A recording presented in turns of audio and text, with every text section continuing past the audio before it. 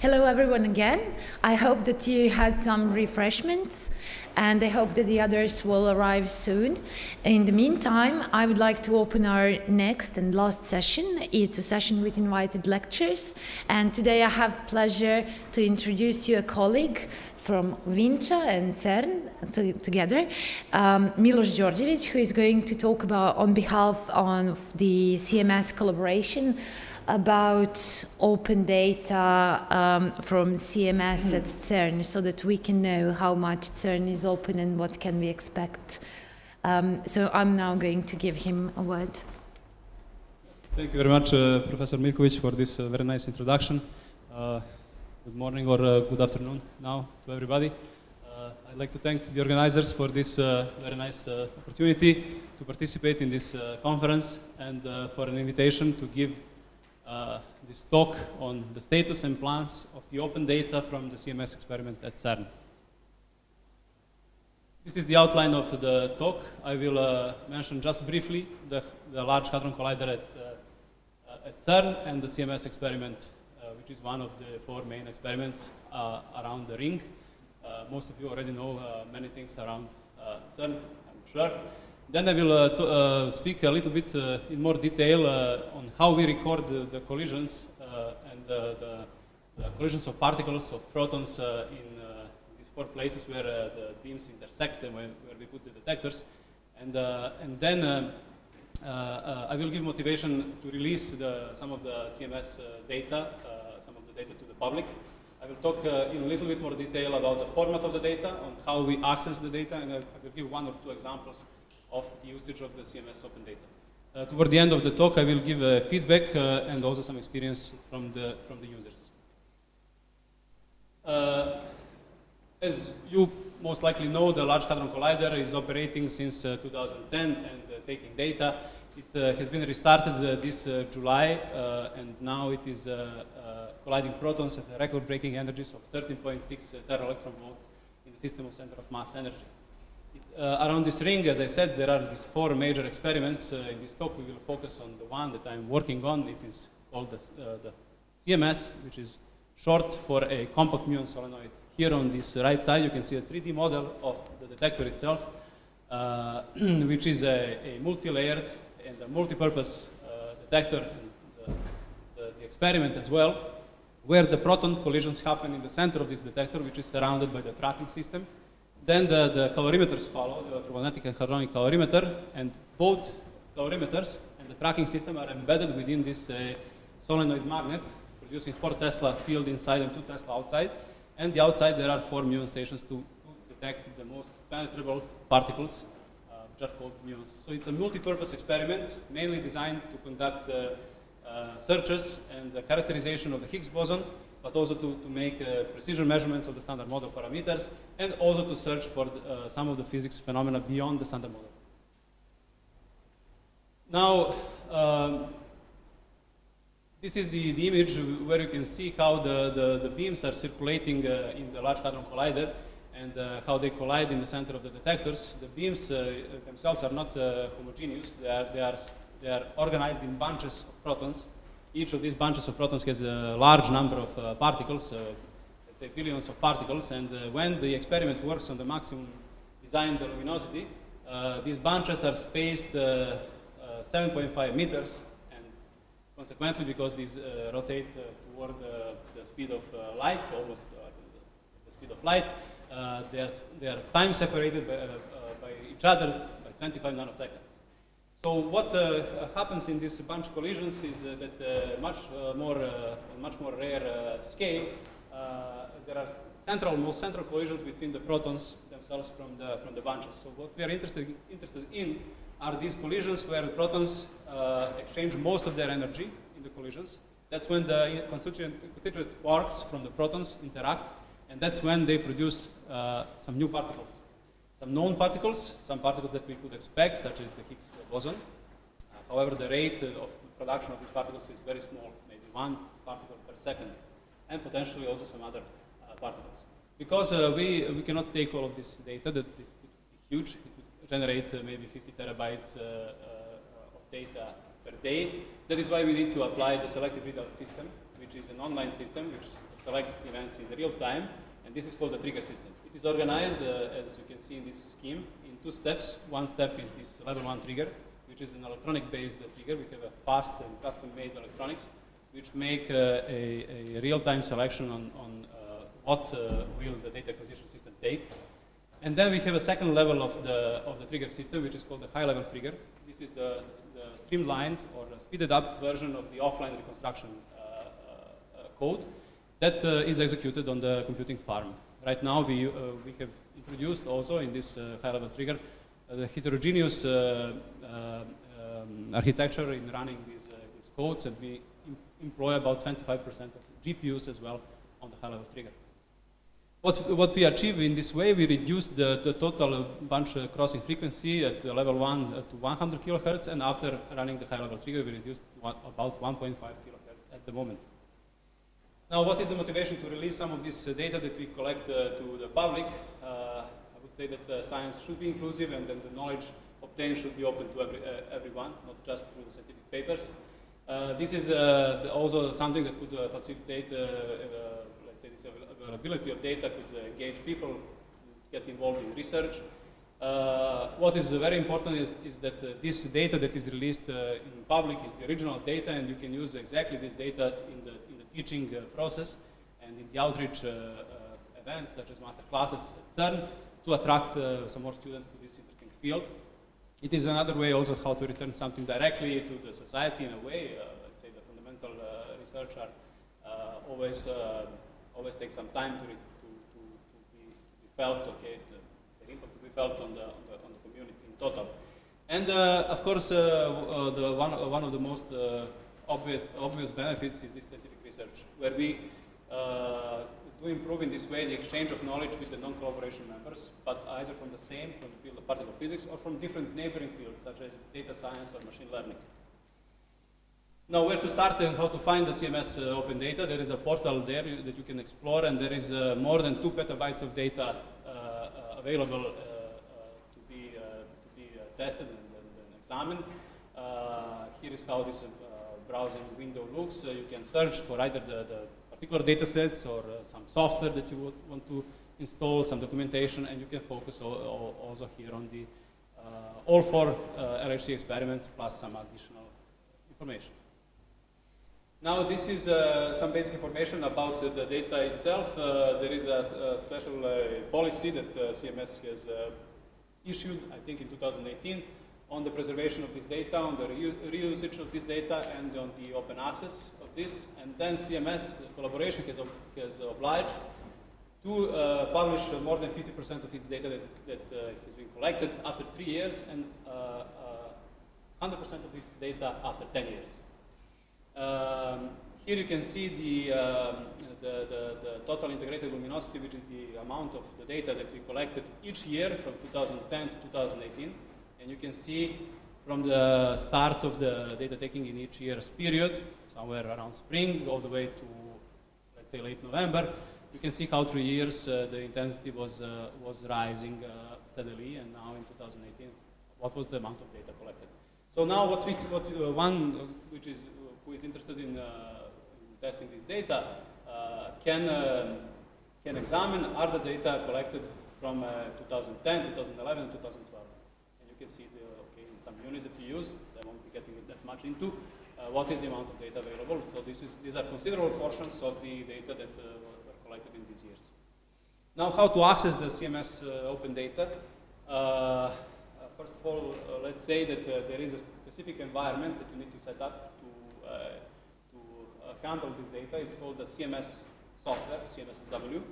And this is internal to the community itself. However, with the availability of these 2 ways, these two tools, one can indeed replicate most of, in the case of virtual machines. So there is a light CMSSW environment being set up. Or one can use also the Docker container, which is a more recent addition to the CMS Open Data, where you can really add practically the whole analysis that is originally done in the CMS Collaboration. You can totally keep it and preserve it using the Docker container. There are here links which you can consult to see how you can set up your environment and examine the data. In terms of the format of the data, what comes from the data acquisition system and from the trigger system, which is the online selection, are the raw events. So these are hits in the detector subsystems, signals from the calorimeter, signals from the pixel detector, from the silicon strip detector in the tracking part, and these require reconstruction so that it is converted into something more, let's say, resembling physics objects. And then there is a reduced version of the reconstruction data tier, which is called the AOD, the analysis object data. This is what has been released to public. These are, in principle, serialized C++ objects requiring a specific environment, and also it requires the root software to analyze this data. However, this information is quite huge. It's about 500 kilobytes of information per event. So these files are large. That's why in CMS Collaboration, and also what is released to the public, there are the reduced event contents, such as this mini AOD, which is the reduced version of the AOD. And there is also nano AOD. Nano AOD is pictured here, where you can see which kind of information you have in this nano AOD in relation to the particles called muons. So you have in each event the number of muons that are reconstructed, the transfer momentum, some of the coordinates, the mass of the muon, and also their charge. What is specific for this nano AOD is that it is reduced that much that it can be accessed also without setting up the CMS-SW. So it's enough to go to the website, root.cern.ch, install root. It is very straightforward, and you can immediately access these nano-AOD files and analyze this. What the CMS Open Data has provided is also there are tools for converting the AOD to nano-AOD to ease the access of this data that is released. Now, this is an open data example, one of the many examples available. This is an example of reconstructing the Higgs boson that is decaying to 4 leptons. So the Higgs boson is a very rare particle. It decays very quickly into one of the cases into 2 Z bosons. Each of the Z bosons is decaying to 2 leptons, can be either electrons or muons, for example. And with this signal of 4 leptons, you see here the 4 lepton invariant mass. So 2 of them are forming the Z boson peak, and the 4 of them are forming the signal of the Higgs boson. In principle, this is how in the original analysis pictured in this paper, the Higgs boson was discovered in 2012 by CMS and others collaborations, directly scrutinizing and extracting statistically this peak from the flat background in this area. So what you can see here is the published paper, published reference, taking the CMS Open Data and doing the simplified version of the analysis of Higgs to 4 leptons, but with the CMS Open Data. In principle, okay, if one really wants to do this, he can contain the whole information of the analysis in the Docker container and preserve the full analysis. Now, I will give some more introduction about the trigger system in CMS, because this is important for the next example I will show. So what the data acquisition system and the trigger systems are doing, they are creating this raw data, which contains the data from the detector itself, and the decisions from the level 1 trigger and from the high-level trigger stages of selection. This HLT part is run on the computing farm. And what is characteristic for the HLT selection is that these decisions that occur for each of these units of selection of the HLT objects that are forming the HLT path, these decisions are called modules, and they are executed in a sequence. So that means that in each event, when you run one of these trigger paths, if certain module doesn't fire or the condition doesn't pass, all the rest of the trigger path is then not executed. So it's stopped at the particular module. In case of level 1 decision, all the decisions are separate, so they are executed in logical order. So now this is the analysis code for this trigger information taken from this CMS Open Data, from the data in 2011. And this is an example of C++ and the code which is written to perform the example, and the Python code which is configuring the example itself. This is where you can find the example for this, in this case. And this is what the example contains. It contains some very simplified and general information analyzers of how to extract the trigger information from the events themselves, such as, for example, this metadata, some prescales, some module information. And what we will focus here is this second one, which is called module in trigger analyzer. So this analyzer gives us information of what are all the modules of particular trigger path that is executed, and which is the last active trigger module that was running in particular event. So at which stage, for example, these modules are executed, and where the sequence was potentially broken. This is just a part of the code to see how one operates within this environment. So in principle, once you use the virtual machine or the Docker container, you use this command to set up the environment, you navigate through the directories, you take the example from the GitHub, you compile everything, you link some execution configuration name, then you link yourself to the external database of the files to give you conditions on which the events were executed and taken, and then you run the example. Once you run the example, then you are checking what is the output. And in this page, there is the output. So on the left-hand side, you can see for one particular trigger, this is a trigger that selects a jet, which is a spray of particles such as quarks and gluons, or some other particles as well, which is happening in these proton-proton collisions. And you can see that there are about 24, 25 modules in sequence of execution of this trigger path. So we start with some digitalization, conversion from raw to TG, then we build these jet events, we do the unpacking in the subdetector systems, and toward the end we run the jet algorithm, and we make the jets themselves.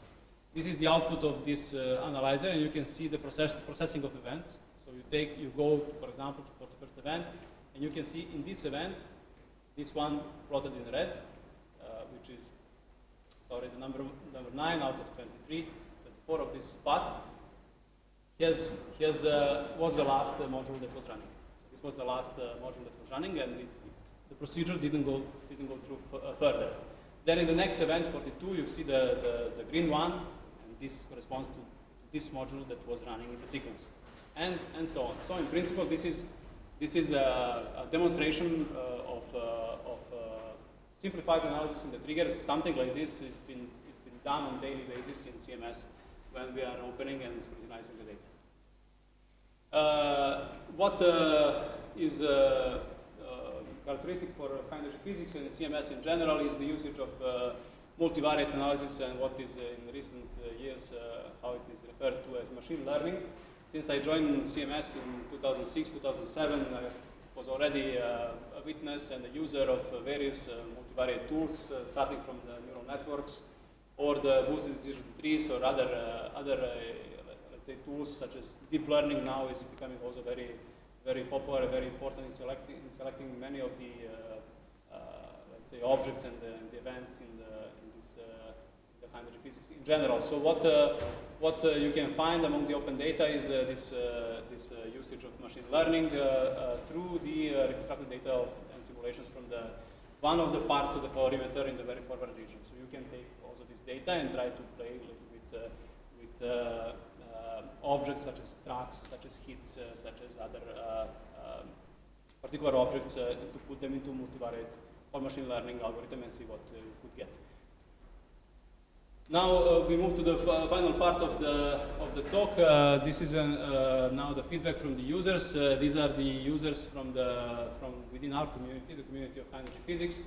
These are theorists from the MIT using this group of Professor Jess Thaler, who is an expert in quantum chromodynamics. So he was using the CMS open data, the data that I just showed, and he published 2 papers. You see, these are high impact journals. This is one of the leading journals in physics in general, physics review letters. So he published a work on QCD splitting functions using the open data. Here is the image from his second paper on the substructure of jets that are reconstructed in CMS, and this is a typical plot that we also produce in CMS there. So it is a fully let's say, contained paper, providing some further insights from theorists, but using the original experimental data. What is interesting and what I wanted to show you is the feedback that we got from them. So, for example, they used their own conversion tool to convert the data format of the AOD into a text-based MIT Open Data format that they use internally, so that they can facilitate the usage of their own external to us, but of course their own analysis tools. And they say that from this perspective, the experience with CMS Open Data from their side was fantastic. From a technical perspective, although they have encountered a number of challenges. Here there is an opinion from Nature Physics published in 2019 about the open data. In general, it's very positive. I could extract a few sentences and a few quotes there that I found interesting. One is, let's say, stating in a fair way that only those that spend years building the experiment have earned quick access. This is also related to the fact that this analysis in CMS or Atlas or some experiments of this kind, they last a long time. They last, for example, 3 or 4 years sometimes. It's an opportunity also for other scientists to analyze the data while LHC is still running, testing some unconventional strategies, and also that the fact stands that the public data can complement the overall research effort. This is to summarize. So the CMS experiment is making a very strong open data effort within the LHC. We are trying to facilitate the usage of this open data as much as possible. We are improving the documentation, adding new software tools, other containers in the picture as well, and working toward the simplification and easy to use the data formats. The new data will be out very soon, and please let us know if you have any feedback. Thank you.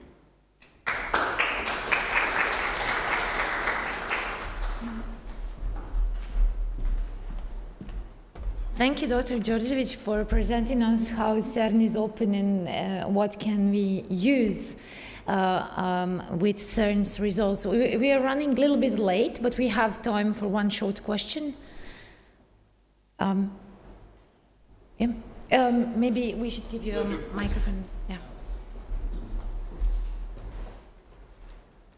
this comprehensive presentation really facilitated our delving into Centre Européen pour Recherche Nucléaire, and I'm grateful for that. And of course, the technical part of the presentation is something which is impeccable, and I leave it to the engineers to evaluate and assess. However, since I am pragmatically and practically oriented, as it were, and particularly striking was your mentioning of increasing the students' awareness of the importance of particle physics. So, my question would be, have you got so far any concrete project in which either students or researchers contributed to increasing this awareness? Thank you for the comments and the questions. In principle, what we have conducted since many years is a CERN Masterclass. CERN Masterclass event is an event that is being organized annually at the Faculty of Physics. This is in the let's say more recent years facilitating the usage of the open data that is available. So what we have, it is being created centrally for the purpose of masterclass, because this is a worldwide event, are the real data set packed in a way and the environment is set so that the students can access this. And on top of giving lectures in the first part of these master classes, we used to also perform hands-on exercises with this open data. This is one way of how they could get involved quickly. Other ways are organizing visits to CERN. I participated in several of these. These are different kind of visits of different level of education, from high school students to university students. I was, I think, one of the first one of the first groups of university students visiting CERN in 2004. Where we get to see also the experiments in the build-up phase. But now, aside of these opportunities to do this, of course, like hands-on, now there are also possibilities for not only the students, but also high school teachers to visit CERN and to come there for 1 or 2 weeks and to also do hands-on exercises on real data.